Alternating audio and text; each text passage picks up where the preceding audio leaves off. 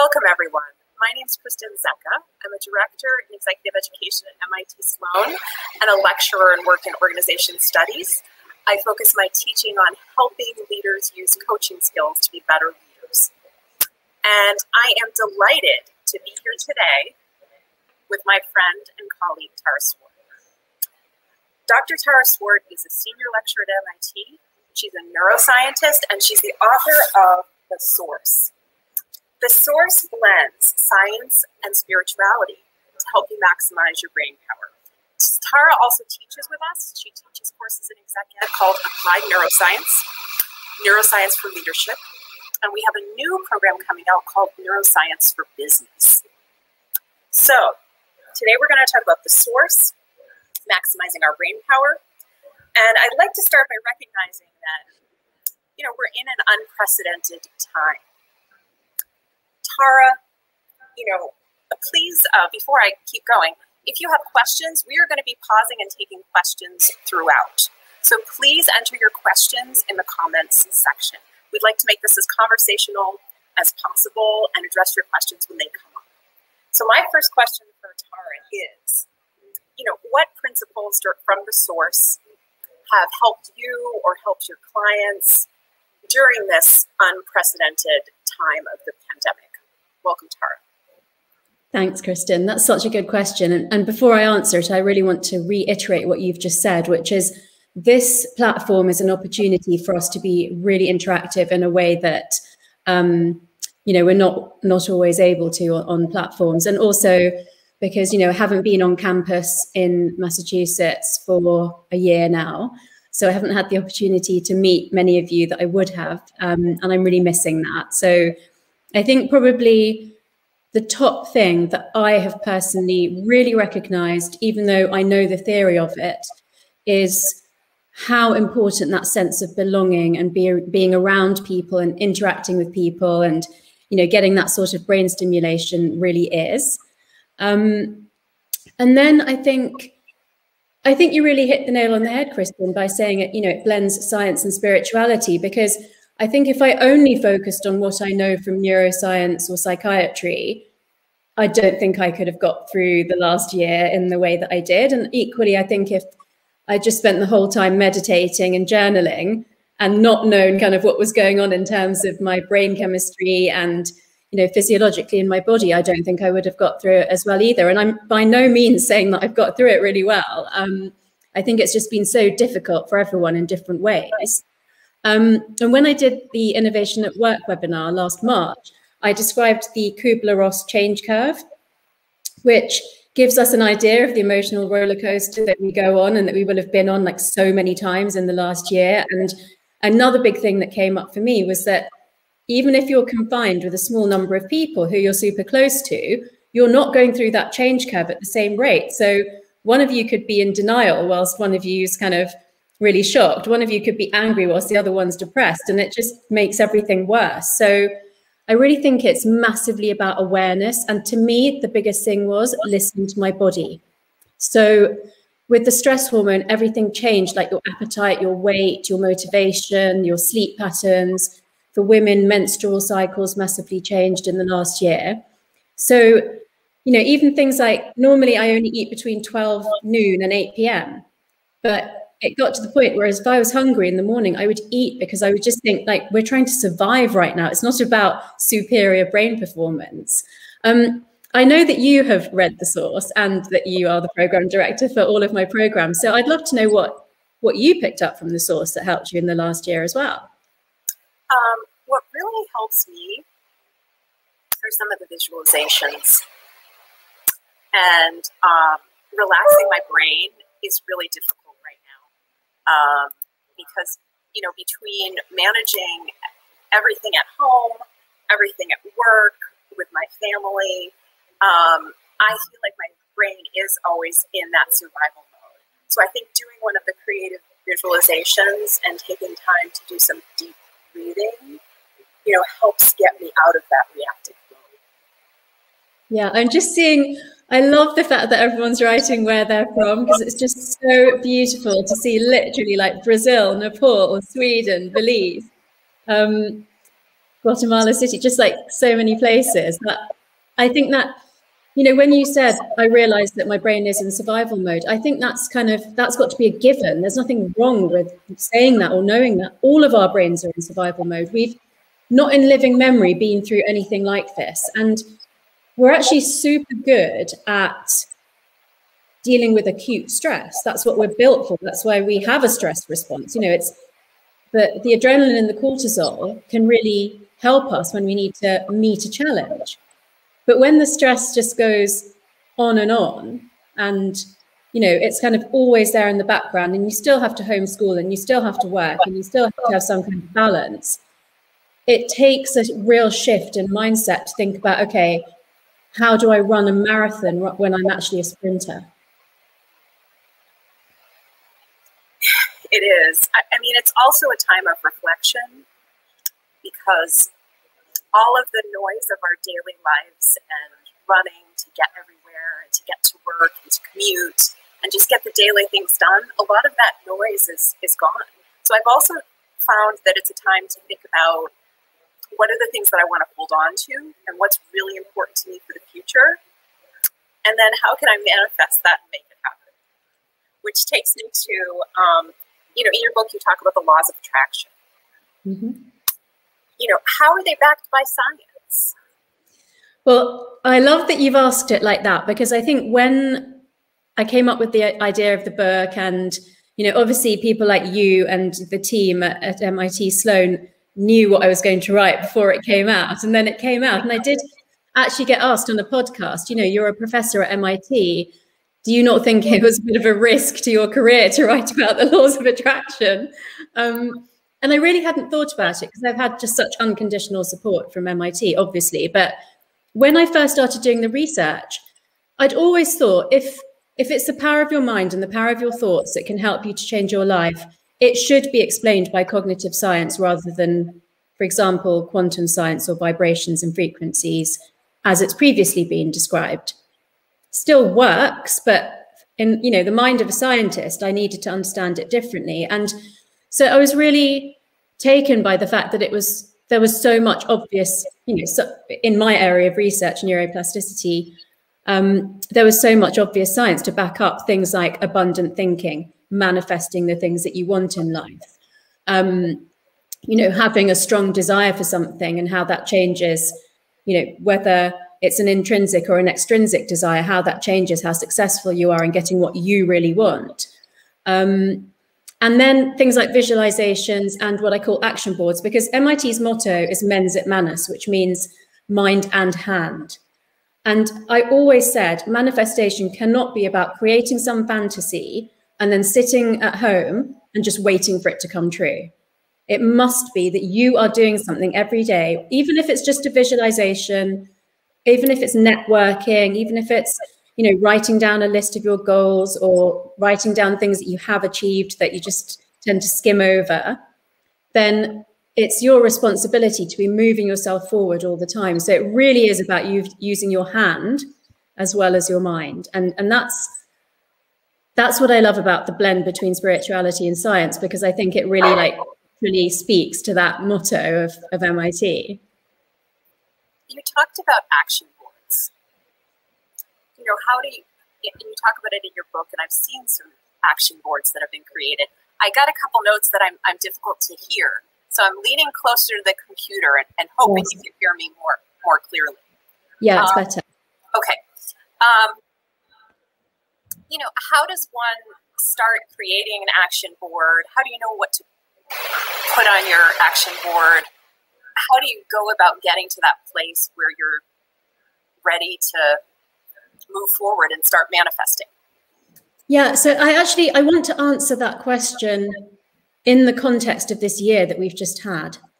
And so I have been very targeted with action boards for the last 12 years. And an action board is literally a collage that you make by hand. I wish I could flip my camera around and show you my table. It's covered in images that I've cut out from magazines.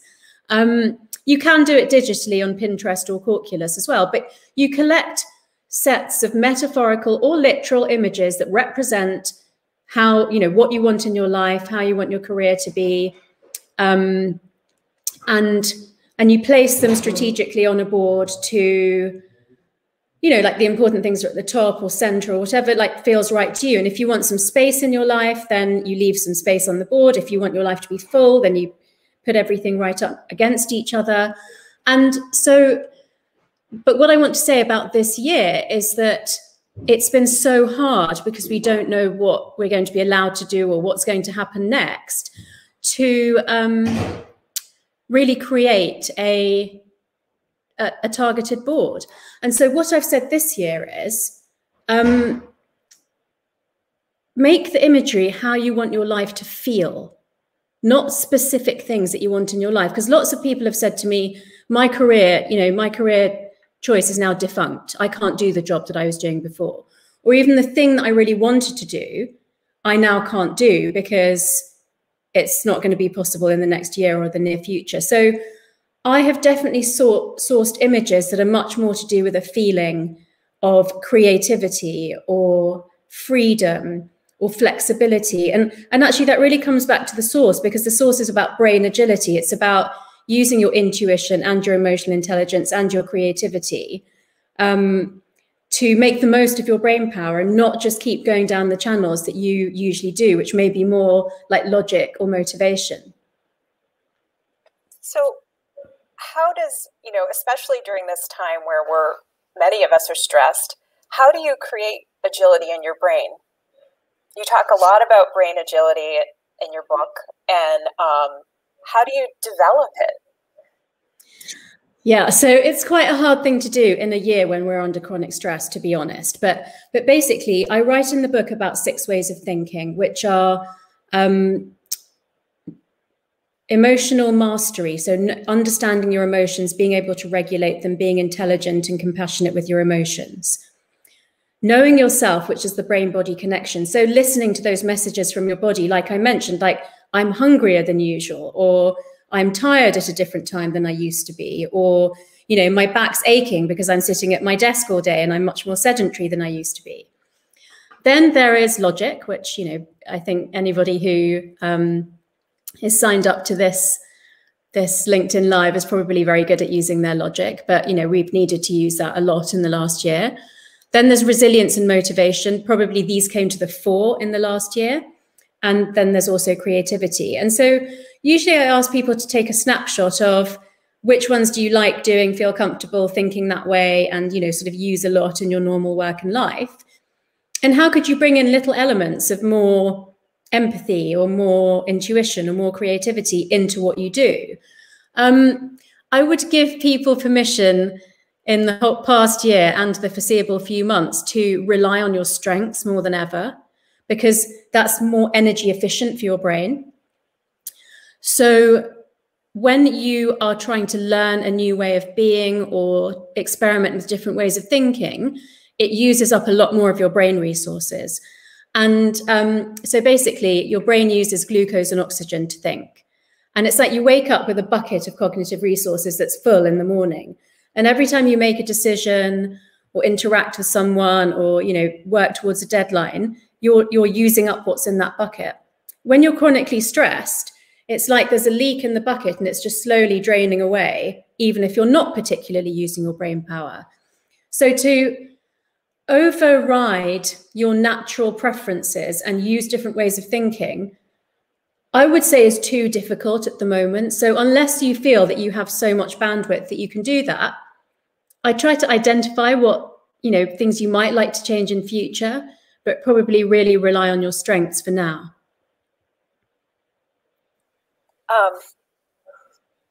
What are some of the things you can do right now? Like, I know one thing you encouraged me to do is when I was going through some stress is keep it simple, focus on doing a few things really well. Mm-hmm. How do you keep it simple? What are some of the things that we can do to help our bodies, to nourish ourselves right now? And how would you prioritize it? I really like that you specifically said help our bodies and nourish ourselves, because I would definitely bring it back to the physical. Those are the easiest things for us to control. So although I like to think of health and well-being and even, you know, brain performance as physical, mental, emotional, and spiritual, The ones that you can really take responsibility over and do something about are the physical ones. And they fall under the categories of rest, fuel, hydrate, oxygenate, and simplify. And I would pay attention to micro tweaks in each of those areas rather than one really big thing like, oh, I've been sedentary for so long, I'm suddenly going to start exercising 3 times a week or 5 times a week or whatever it is.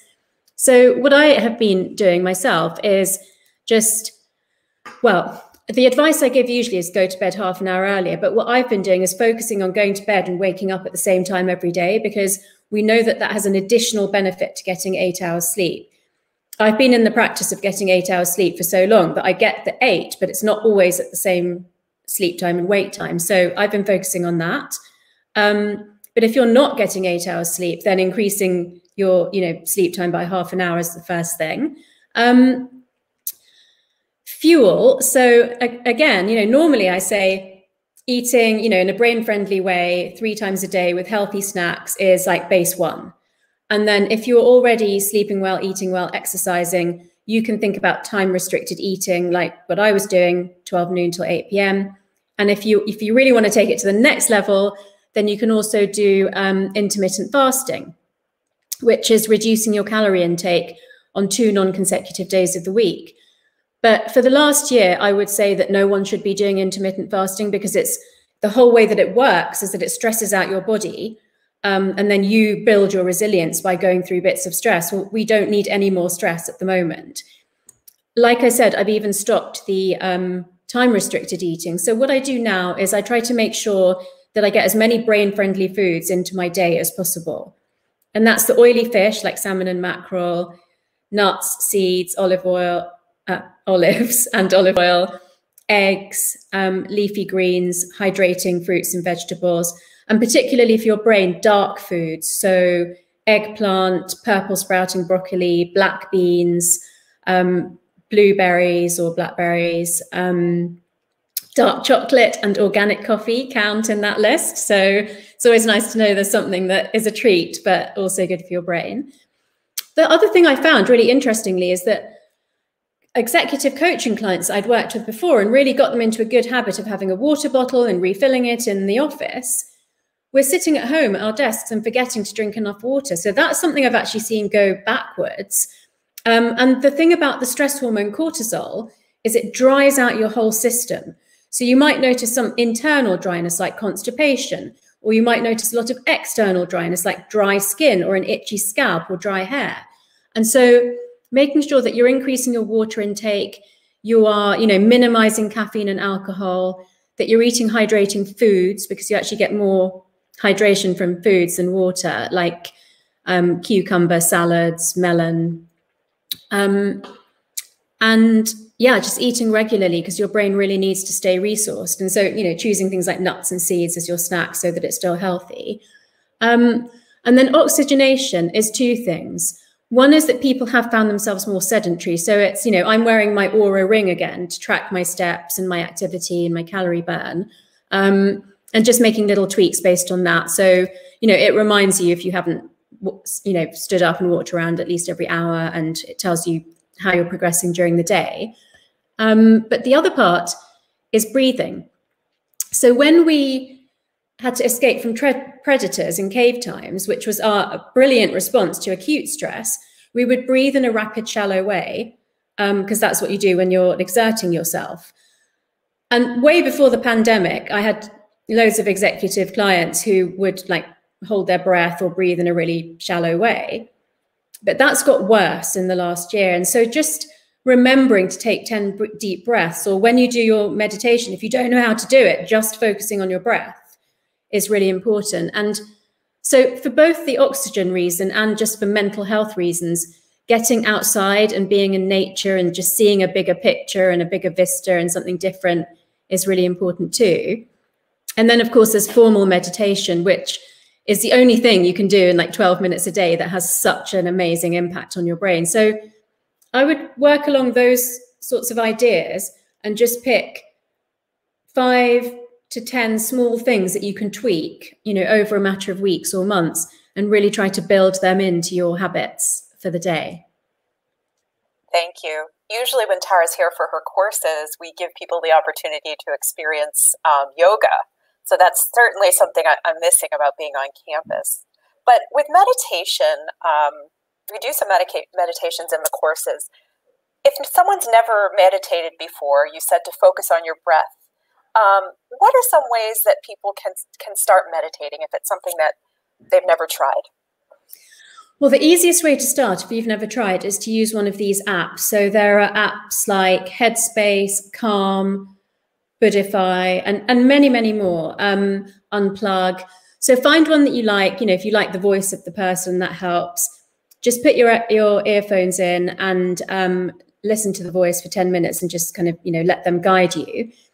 It took me 9 or 10 months of doing that before I could do it without the app. So, you know, it does take some time. But then if you don't want to use an app, because let's say you're choosing not to use technology, then do something like I said, focusing on your breath is one, and maybe just counting how long your breaths are and trying to make the inhale and the exhale pretty equal. Otherwise, you can do open monitoring of your thoughts, which is just sit quietly for 10 minutes and just see what thoughts come into your mind and just let them come and go.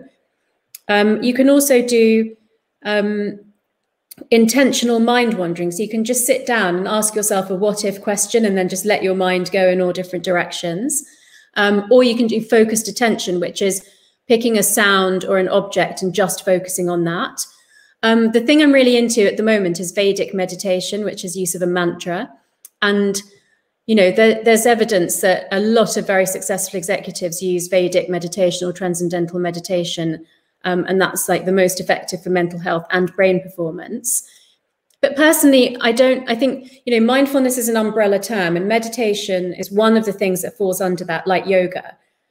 One of the things I've really cultivated in this last year, and, you know, like you said, there's time for introspection. Also, we're just stuck at home most of the time, is creating a patchwork quilt of mindfulness throughout my whole day.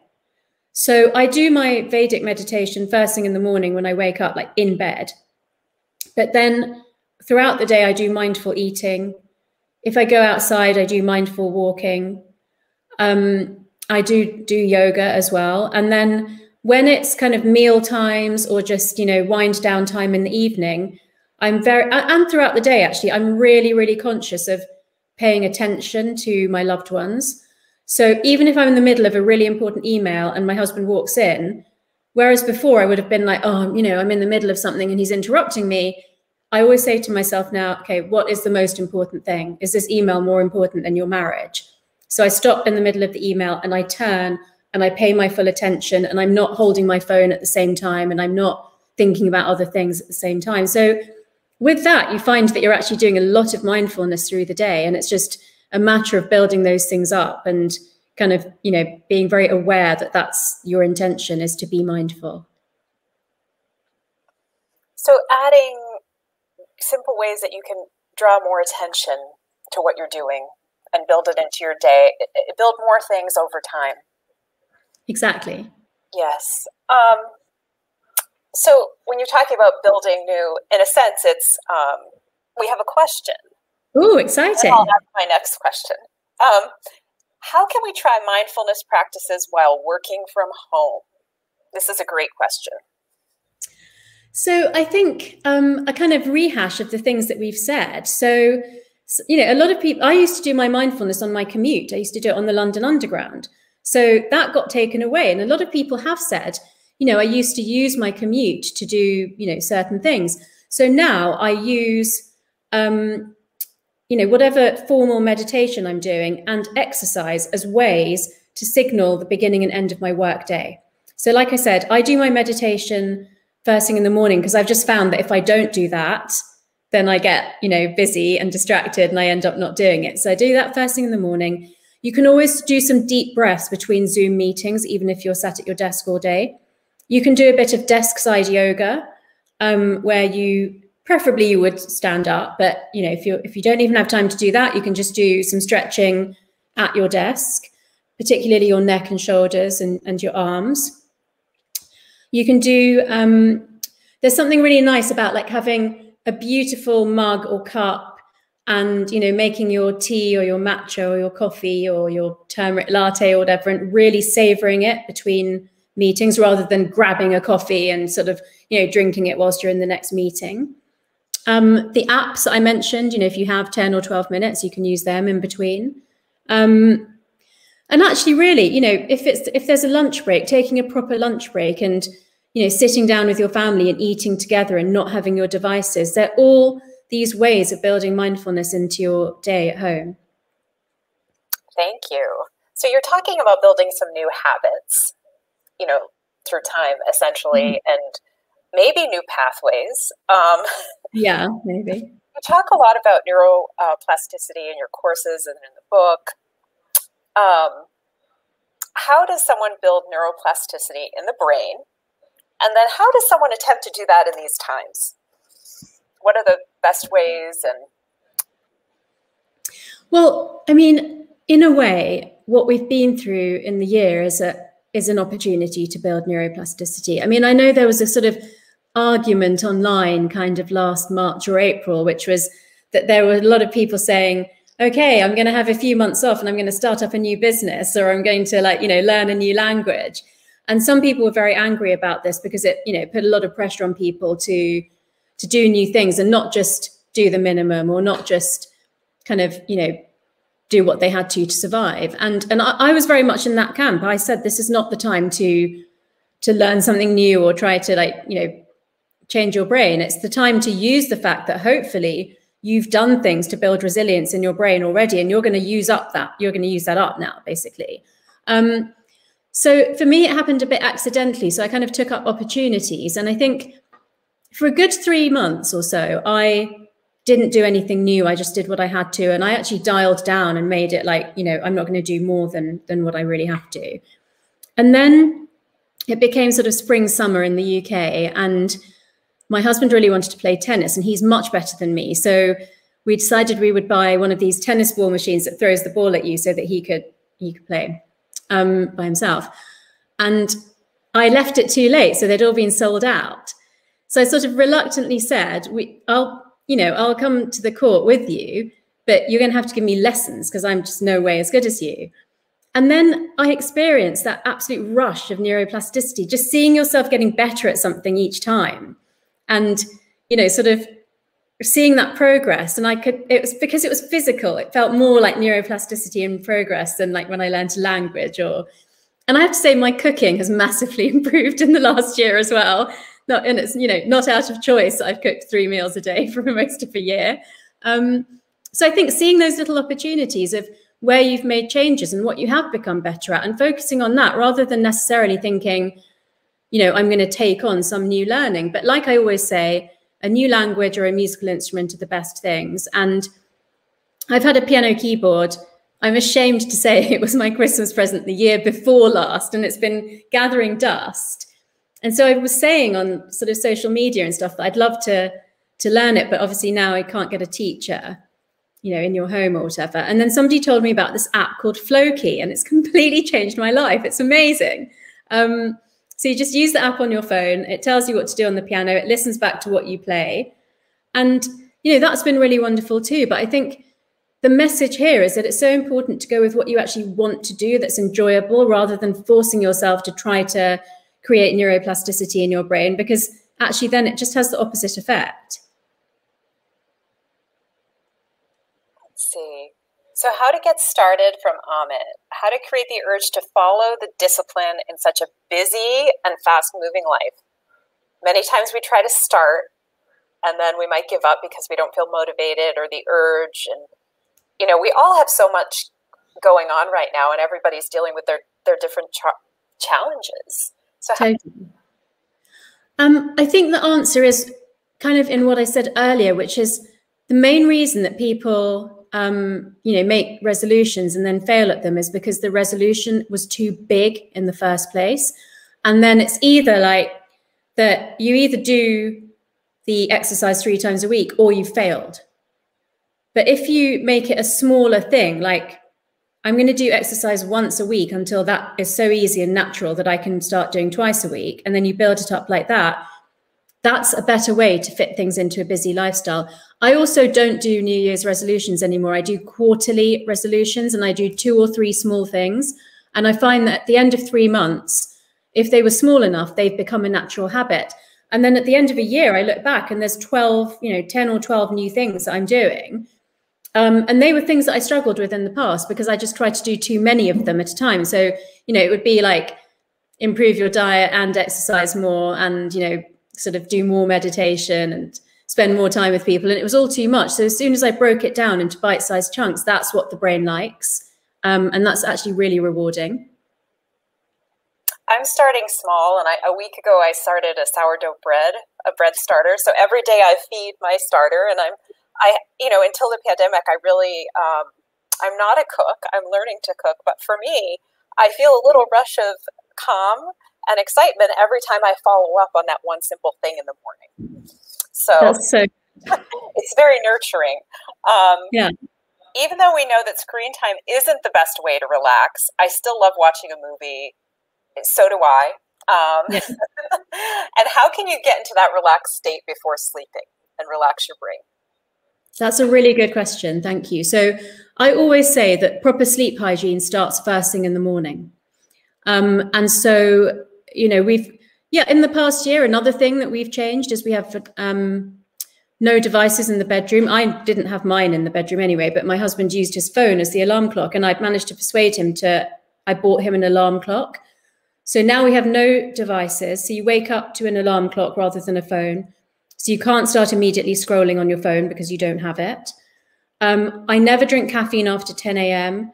The quarter life of caffeine is 12 hours. So 12 hours after your last caffeinated drink, a quarter of the caffeine is still buzzing around your brain. And then, I try to be physically active enough during the day. And like I said before, the guidelines were 10,000 steps a day plus 150 minutes of aerobic exercise a week. Now, my minimum is 5,000 to 10,000 steps a day. And that's pretty much now my maximum as well. If I want to be on the Peloton, or I want to do yoga, or I want to go out for a walk, fine. But I'm just making sure that I'm not too sedentary. I'm not pushing myself to do too much more than that. But if you're not, if you're sedentary, you won't be able to sleep as well. I love a movie or a series in the evenings too. So basically, I stop eating 2 hours before bedtime because the digestion process takes up to 2 hours and you want that to be done before you go to bed.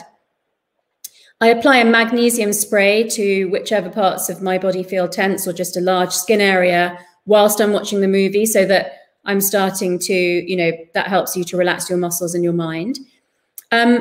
Although you do get blue light and some stimulation from a TV screen, it is further away from you. So that's better than having like your phone right in your face kind of thing. And you can change the settings on the phone so it's less blue light, because that's what disrupts your sleep-wake cycle. I had already done a lot of research into bedding, but I've spoken to some bedding companies this year, and they said people have spent a lot of money on their bedrooms this year. So I've made the bedroom environment so nice that I actually want to go to, I want to go to bed. And then I always cuddle my husband, because that gives us both a boost of oxytocin, which is that bonding hormone, which also helps you to, sort of feel more warm and lower your guard. And if I need to, then I'll do some Vedic meditation or yoga nidra, which is a progressive relaxation of the body in bed. I just saw that Aurelie has made a bed for her phone in her living room, which is so cute. That's a bit like your puppy has his own little bed. What about warm baths or magnesium baths? Oh yeah. So absolutely, a magnesium bath both has the benefits of being immersed in warm water, which will give you an oxytocin boost if you don't have someone to cuddle. And the magnesium is much better taken through your skin. And obviously, if you stay in the bath for at least 15 minutes, then you get a lot of absorption of it. But I just don't think it's practical for people to do that every day, which is why I use the spray.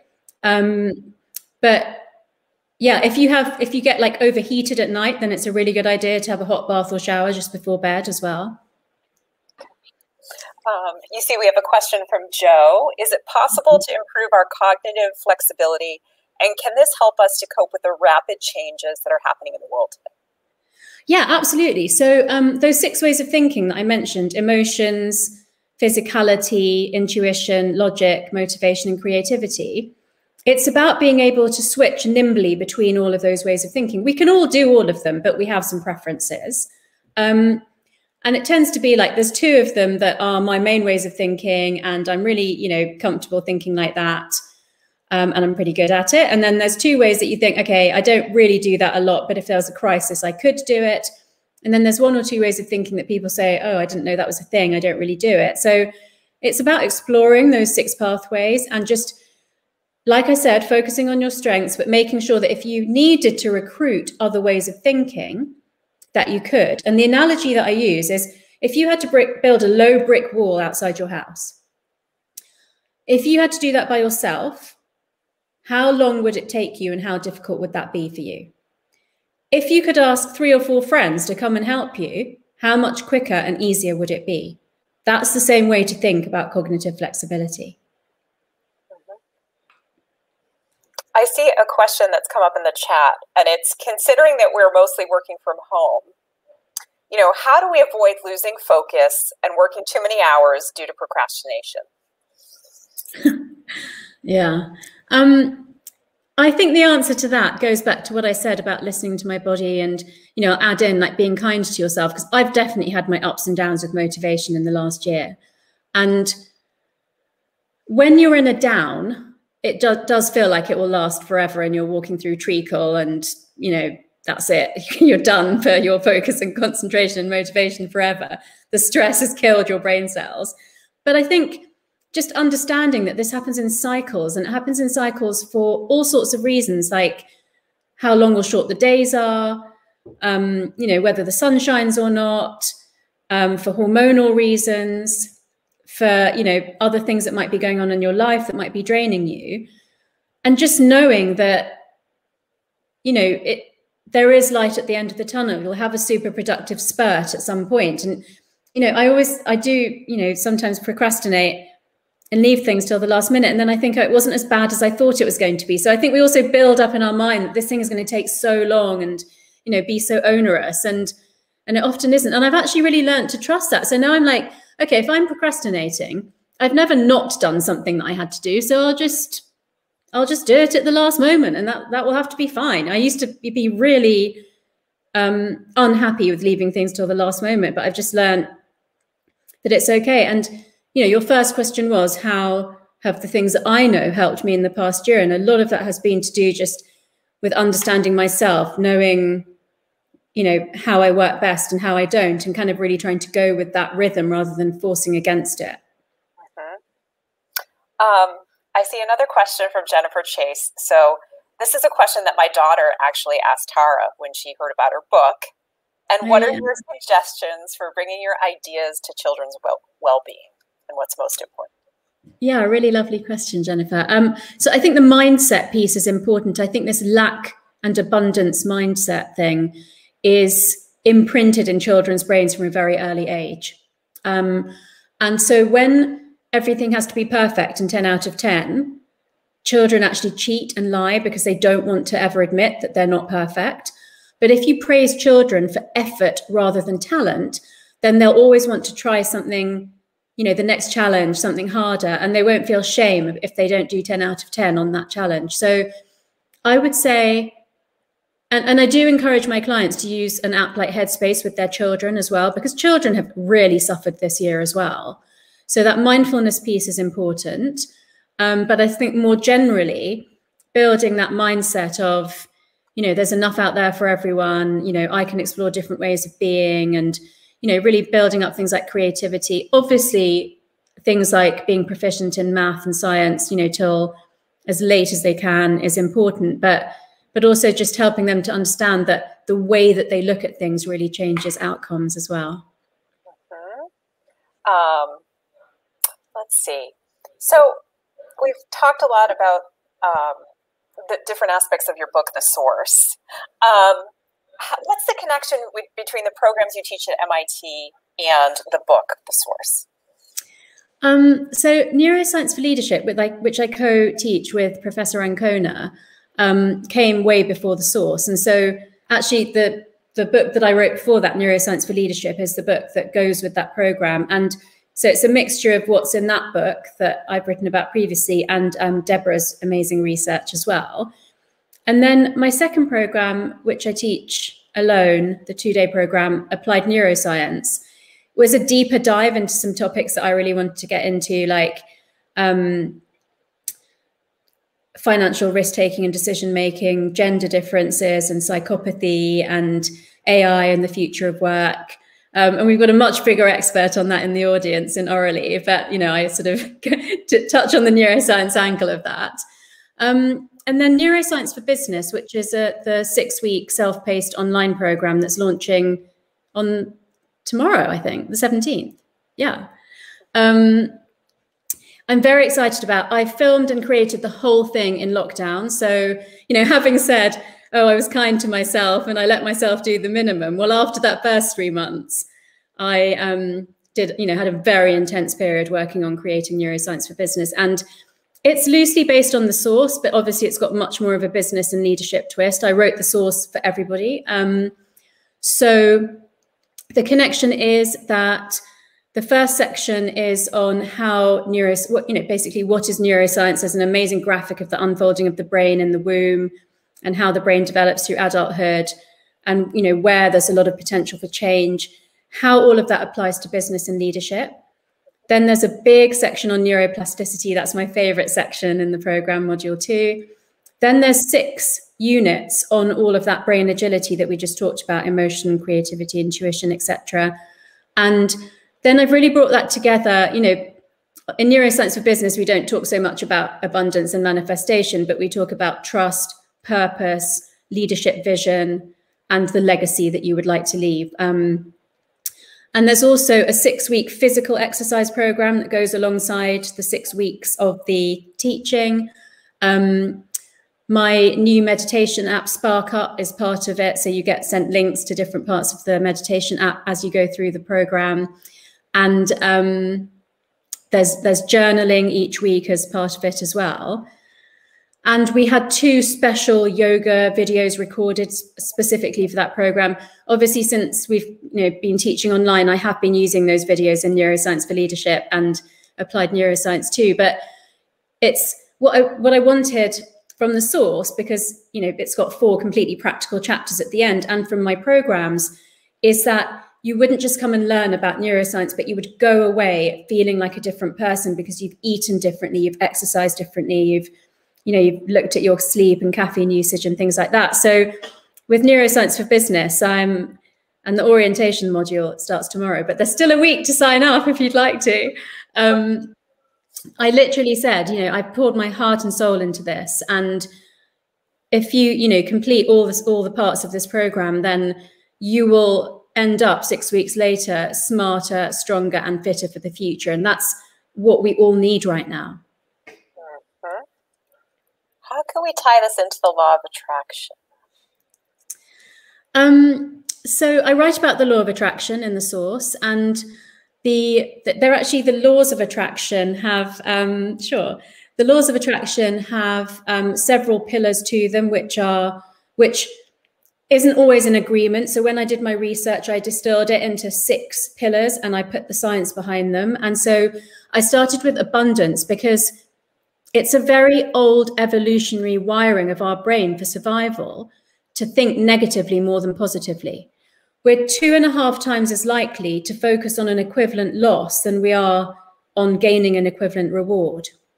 So the classic behavioral economics example is if you drop $20 on the street, you'd beat yourself up about it all day and still be thinking about it when you're lying in bed at night. If you found $20 on the street, you'd be pleased for a short moment. You might keep it, you might give it to a homeless person, but you wouldn't be thinking about it for the rest of the day. So overriding that really old way of thinking that certainly helped us to survive as a species, but doesn't really serve us in the modern world, within reason, you've got to assess risk, but, taking healthy risks, believing that there are enough resources out there for everyone, believing that things are possible, even if that little voice in your head tells you it's not, that's the start. Because there's this old Henry Ford quote in the book, which is, if you believe you can or you believe you can't, you're probably right. And that kind of says it all. So it's got to start with believing that you can achieve more than you may have thought you could. And neuroplasticity shows us that that is possible. Our brains are not fixed by the time we stop physically growing. And then with that positive, abundant mindset, you can start to materialize into real life things that you have always wanted in your life, and that's manifestation. Underlying that is magnetic desire, which is that this must come from a deep emotion and motivation, and not from some idea of what your life should be like, or what sort of job you should have, or what kind of person you should be married to. And then the last parts are about harmony, patience, and universal connection. The patience piece is that it takes some time to coat our neural pathways with an insulating layer that makes conductance along them faster. It takes time to make synaptic connections between neurons and create thicker or strengthened brain pathways. It takes time to grow embryonic nerve cells into fully grown neurons. And there's a critical mass where your new behavior is the thicker pathway in your brain and your old behavior has been overwritten. And then it's like magic. Your habits fall into place, these things you wanted come into your life. But it's not magic. It's all the hard work that you've done behind the scenes. And then the harmony piece is that two things, that it must be your head, people say your head, heart, and your gut, but that's your logic, your emotions, and your intuition being aligned. So it can't be like, logically, I think this is the career move that I should make, but in my heart, I don't really feel that. Or it can't be my intuition is telling me one thing, but I'm going to do something else. And also that it, should be in harmony with other people. So you shouldn't focus on doing something if you know that it's going to cause harm or be negative to other people.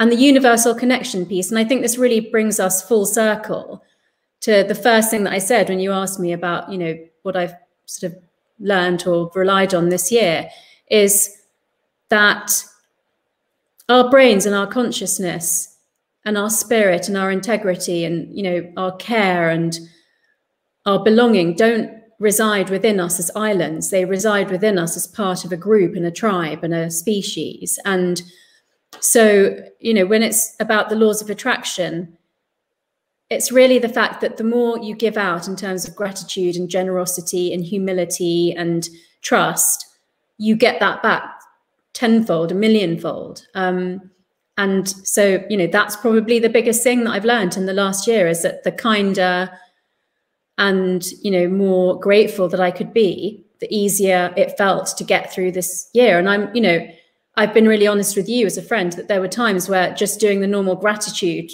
stuff that I would do was hard, because it didn't feel like there was that much, to be as grateful for as how easy it was before to be grateful for those things. But, that's neuroplasticity too. We have a number of questions. Here we go. How can you align this to teams and organizations? Great question. Wolfgang, I'm not even going to answer that question, because you clearly have to sign up for Neuroscience for Business, because that's exactly what I did with that program. Aligned all of this stuff to teams and organizations. Yes, we will certainly send you more about the 6-week program. I have a question for you, is what are you most looking forward to doing when the lockdown and the pandemic gets to a better state? Well, that's a no-brainer for me. I've been meditating on those two things for so long now. Hugging all my friends and my stepson, and traveling around the world and coming to Boston particularly. We have a couple minutes for a couple questions, if there are more from the audience. I'd love to hear more from the audience. Okay, how can we change our old habits and adopt new ones? So through the lens of neuroplasticity, the way to think about that is that you can't unlearn habits that are already wired into your brain. You have to overwrite them with a new habit. And this kind of speaks to Wolfgang's question about how do we apply this to teams and organizations? Because one of my clients had an aha moment when I explained that. And he said, okay, so if someone in my team is doing something that I don't like, I shouldn't just say, can you not bring me documents in this way? I should say, please, could you do this instead? And I hadn't articulated it in that way, but I was like, yeah, that's exactly what you should be doing. And he just, felt that was a game changer. So for yourself, it's like language use and disuse. If you grew up bilingual in English and Spanish, and maybe later you also learned Portuguese, and then you stop using the English so much. Let's say you move to Brazil, you don't, you use the Portuguese much more than the English. The maps in your brain for those languages, they shift with use. So the more you use Portuguese, that map in your brain for Portuguese would grow, and the map in your brain for English would shrink. And, assuming that you were still using Spanish at home or, on family Zoom calls and things, that would kind of stay the same. So in Neuroscience for Business, we go through case studies of all these amazing neuroplasticity stories. These experiments that were done on monkeys that had their arms tied up and stuff, that all got banned and, started up the charity PETA. But we can still talk about the results that we got from that research. And then things like how a new father's brain changes when he, first becomes a parent, and how stroke rehabilitation works, and how London cab drivers learn the knowledge and their brains change in a specific part that's to do with navigation and memory. You can see I get very excited about neuroplasticity, but it's because you can overwrite old undesired habits with new desired habits. And for me, that is just a game changer for your whole life. Self-love. Can you speak to the importance of self-love? Yeah, such a beautiful question and so important. And I'm really aware that this year I've been asked by so many journalists to write about loneliness, and it's brought it so much to the front of my mind more than ever that, even if you lived alone before, you still went out and shook hands with 8 people a day and had meetings, and, that's been taken away from people. So self-love is important whether you're alone or not, because it's related to self-esteem, and that's related to abundance. And so basically it's about taking care of yourself physically, mentally, emotionally, and spiritually. And it could start with you asking yourself that question every morning. What do I need to do today to take care of myself physically? And, I had trained myself and got to a really good place with my time-restricted eating. But, what I know from my clients and patients and students is that loads of people skip meals because they're busy and they don't think that their own body and their brain is the most important thing that they should be focusing on. There's a huge difference between skipping meals and intentionally restricting the time within which you eat and, doing intentional fasting. So, sometimes I would think, okay, the thing I need to do today physically to look after myself is go to bed early. Or, the thing I need to do today mentally to look after myself is take a proper break between meetings. Emotionally, reach out to one of my friends and make sure I, stay in touch with them. That was a big one for me this year. I found that even though, seeing my friends is like something I'm so looking forward to, that a month could easily go by and I hadn't really reached out to people. And then, that started to get me really down. So realizing how important that is. And then spiritually, what came up last year is there are several things that are laid down in our neural architecture when we're children. And they're things like our values, our roles, our boundaries, expectations, secrets, what you don't talk about. The one that really surfaced last year was boundaries. And so feeling confined, feeling restricted, that was how it showed up for me, that I felt, that I was not free. I wasn't free to travel. I wasn't free to see people. I wasn't free to, even go to my own home in London. And so if you identify what's bothering you spiritually about your boundaries or your role, because the role could also get very stretched in the household if you're trying to work and be a parent and be a partner. So trying to unpick those things, they're all in the book as well. And just working out what you need to do to show yourself care and attention. And one of the things that I do is it's a version of my gratitude list, is I write down 10 things I love about myself. Because we don't do that, because we're not, we don't really brag about ourselves. So when do you ever sit around and say, oh, the things I love most about myself are this and that?